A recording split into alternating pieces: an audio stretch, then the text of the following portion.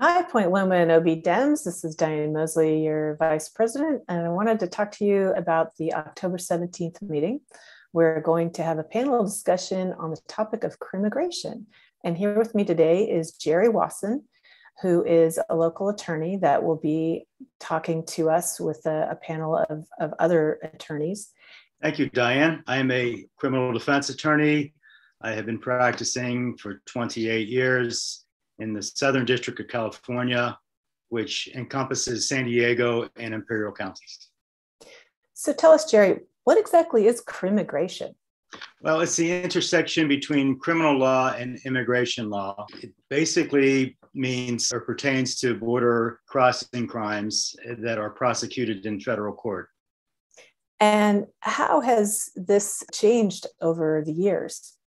Well, pursuant to different presidential administrations and Department of Justice policies, the way that people are, the way the cases proceed vary depending on their policies. What it basically boils down to is what happens when someone comes into the United States illegally. That can be done through various ways. For example, one way would be through a means of a fraud, document fraud or marriage fraud or identity fraud. I'm not going to really want to talk about the fraudulent aspect of illegal border crossing.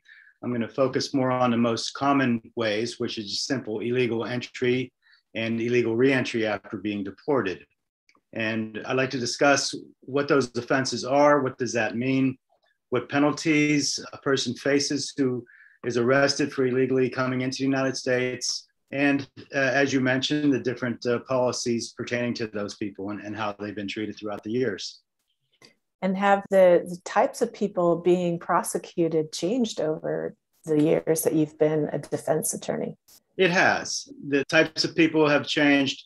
And one thing I would really like to accomplish is to hopefully dispel some misinformation that we commonly read or hear about, and misinformation and our misconceptions perhaps about these policies and what happens in these types of offenses.